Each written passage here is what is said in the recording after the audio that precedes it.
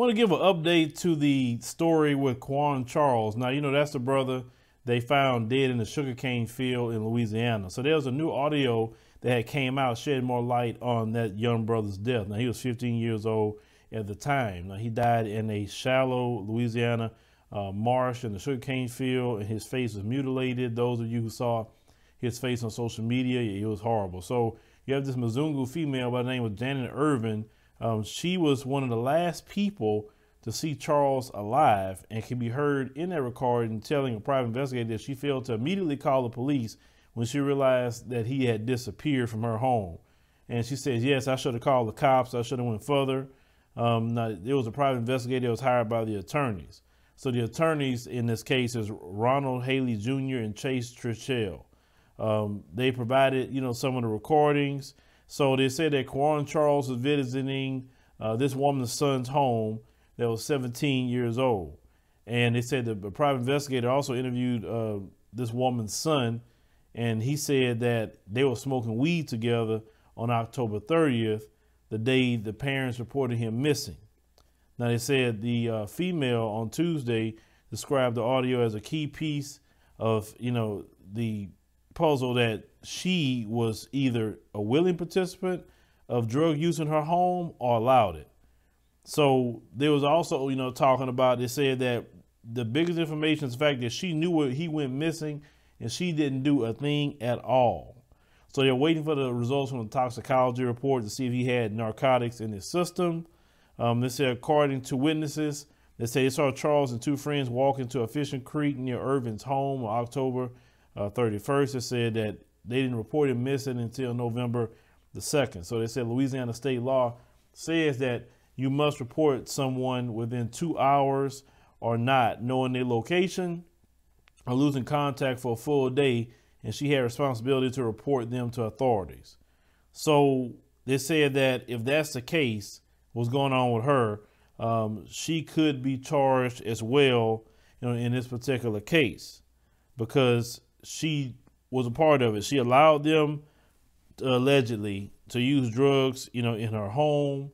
Of course, they did no Amber Alert at all, because they don't do Amber Alerts too much for black children. I'm not saying they don't, but, you know, that system wasn't even named after black people.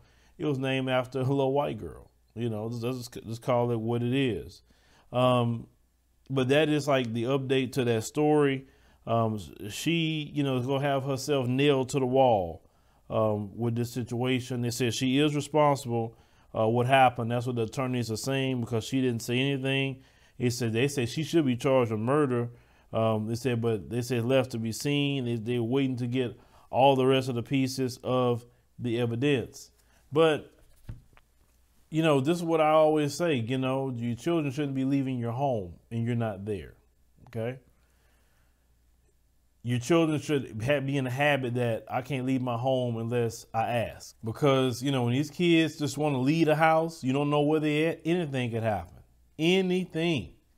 I remember when I was a teenager, I decided to leave the house, you know, go with my friends trick-or-treating at the time. And when my mom said I couldn't do that because she wasn't going to be home, so, you know, Phillip and just decided to go do it anyway. And so we went out there, you know, trick-or-treating, whatever, in the neighborhood at night, and they had some weirdo, you know, say, hey, I got some candy for y'all. They're like, man, I ain't going over there. It was all dark. So he said, y'all come here. So, you know, like, nah, man, you know, you like stretching out the thing. You put it over here. Nah, I'm good here. So, you know, they tried to get close to him or whatever, like just stretching the bag out. He tried to snatch, you know, and they were like, oh, hell no, you know.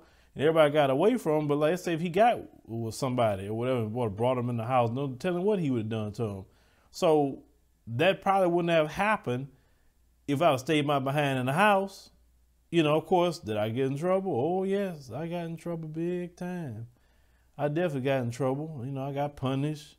You know, got a little belt action, you know, a little bit. You know, like I said, a little belt didn't hurt me back in that time period. You know, just got my attention a little bit. But, you know, I didn't do that again. I'd rather get the belt at home and some punishment than some race soldier putting 30 bullets in my back. You know, that's what the old people used to say. It's better I do it here than the police kill you out there in the street. But our children should not be going to nobody's house. I'm a firm believer of that. I'm like, you ain't going to nobody's house. I tell my kids that you ain't going. They can come over here, but you ain't going. I don't know who in their house. I don't know what's going on. I know nothing. And that's a protection mechanism for my child. And if they can't deal with that, well, you can't talk to them, because it's going to be my way in what I'm talking about in the raising of you. So always, you parents, make sure you let your kids know you can't go nowhere. And get them a phone that got a tracker. You know, get them an iPhone or something. Make sure that Find My iPhone is on. It's your phone. You pay for that phone. You say that thing better be on. I know that much. And that way you can find out where your child is at all times. You just random want to type it in. Let's see where they at. They better be at the house. They ain't going to leave the house without that phone. Trust me on that. Now, some parents say, I'm not going to go through all that. Well, you know, when your children get a teenager, sometimes they do things. So you got to let them know that I'm monitoring you even when I'm not here. I'm monitoring you. So don't try me. Well, leave me a comment. Let me know what you think about the situation. You know, with this story, is to update. We'll let you guys know what else happens once we, you know, hear more about the toxicology report. Like I said, at the end of the day, I don't really care what's in his system. I really don't. But the fact is, it doesn't explain that how he so-called drowned in a ditch where there's hardly no water in it. Doesn't make sense unless, like as the attorney said, they had outside forces that helped him drown in that ditch.